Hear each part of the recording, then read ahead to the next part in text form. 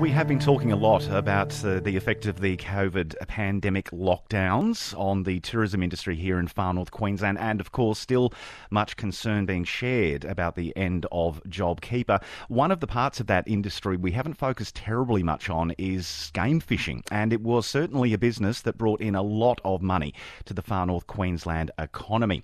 So we thought we should check in with Daniel McCarthy. You might well be familiar with him. He was, I think for a decade, the president of the Cairns Professional Game Fishing Association, and he also operates Big Fish Down Under. He's been nice enough to take a call. Daniel, welcome on. Morning, Kier. So what has the pandemic done to the business, yours specifically, and also game fishing generally? Well, as far as industry goes, our business personally and our industry has been completely wiped out. Completely wiped out, Kier, because our industry traditionally has, over the last 55 odd years, been predominantly patroned by international clients. About 95% of our clients across our industry come from elsewhere, and it's important to remember that it was really the big game fishing industry back in the olden days, so to speak, that first started bringing international tourists to our region. And many of the famous dive places today, like those Pixie Bomb around the bottom of number 10 there, and the Cod Hole, were all first discovered by game fishermen. So, Daniel, yep. Well, I was just going to say, what is the collapse of the industry as a result of this taken out of the economy? Well, our industry has been for several years now bringing about $50 million into our local economy, and that's a very valuable $50 million because it's bringing it in from overseas. So it's not just recirculating our local economy, which is obviously very important, but when you can inject outside funds into our economy at no cost to our economy, that's a very, very significant very significant injection there, and $50 million a year is nothing to be sneezed at, particularly at the moment. And most of us nearly all of us are sole traders, running our own little show. So it's been a very, very tough year for us.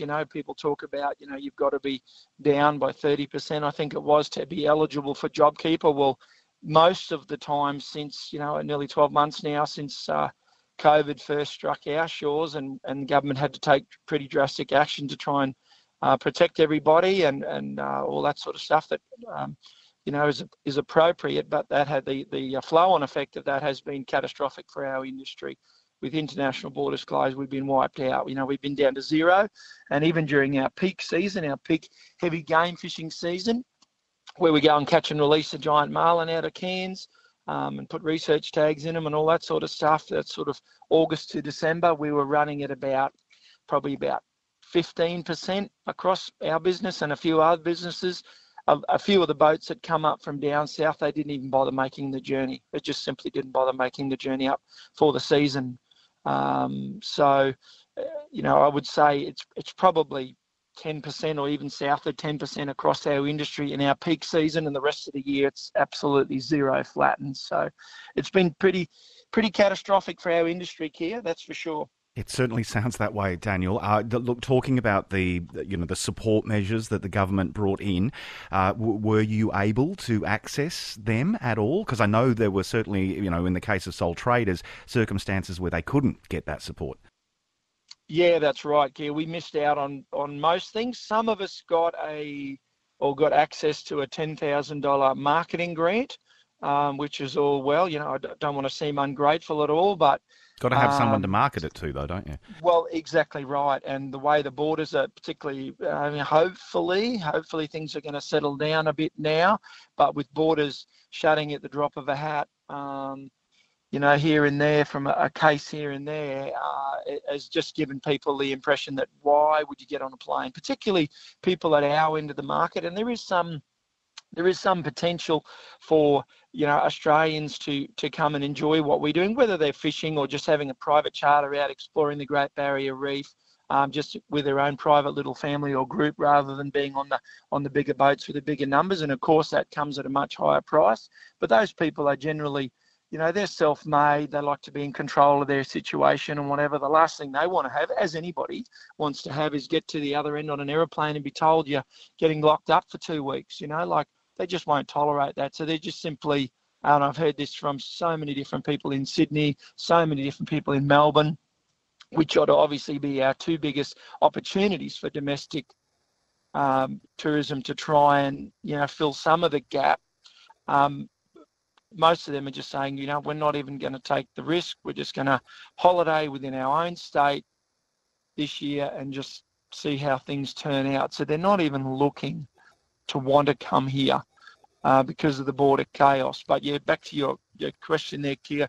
Most of the other incentives or opportunities, grants and all the rest of it, sole traders didn't even qualify for them. They've targeted at the bigger companies that are employing lots of people, and that's very, very important that we support people that have your companies that have lots of people on the payroll. However, there's thousands and thousands and thousands across our tourism sector in general, thousands of people in our local area that are sole traders and that have missed out on nearly all of the help. And it's certainly a concern. Everybody had high anticipations that the Treasurer was going to reveal, something that would be helpful yesterday. And I hear that there may still be something in the winds. Let's hope there is. But I do have grave concerns that us small guys, us sole traders that don't have a big heap of people on our payroll, that we may slip through the cracks again. And that would be just diabolical. JobKeeper has been of some help. That's for sure. It's been of some help.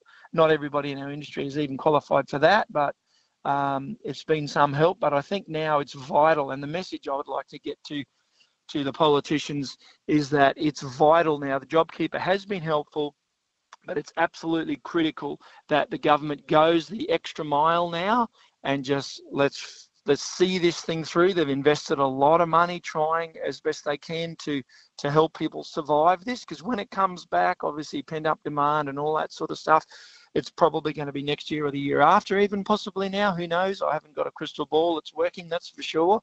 But I think it's important the government go extra mile and finish this job, see it through, rather than invest all that money and then a lot of it be in vain and when a whole bunch of us fall off the cliff.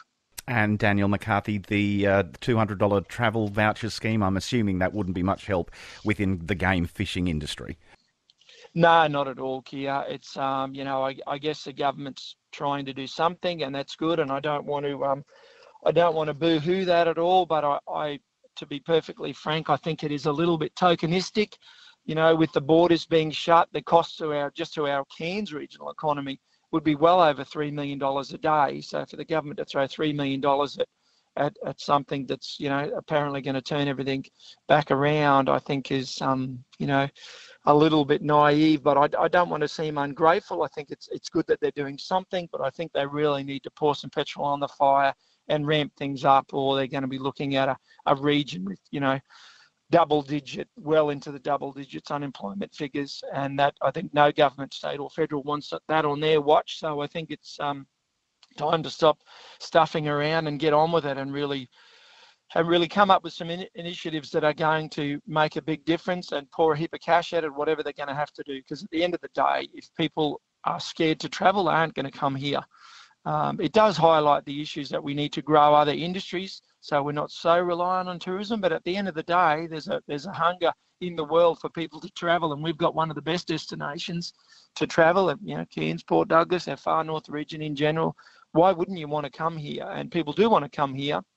We just need to make sure that once we get through this horror show of COVID, that once we get through it, on the other side, we still have a tourism industry here that is able to offer top shelf products, that is able to accommodate those high-end people that bring huge numbers of dollar per head into our economy. So otherwise, they're just going to find another destination, and then we'll be struggling for decades to try and get it back again. And finally, Daniel, what is the future then for yourself even? Are you going to be able to survive until things do get back, do you think? Well, that's a very, we'll survive one way or the other. Whether our current business survives and our industry survives is is a day-by-day thing at the moment, Kier. It really is. So, I'm obviously, to be perfectly frank, looking around at other businesses, looking at other jobs, looking at other ways I can be well invested in the community and continue to try my best to make a difference around the place. I've obviously been very politically involved, and that isn't going to change. But, as far as our industry and our business is concerned, it's really is day by day, and I'm unable to answer that question at the moment.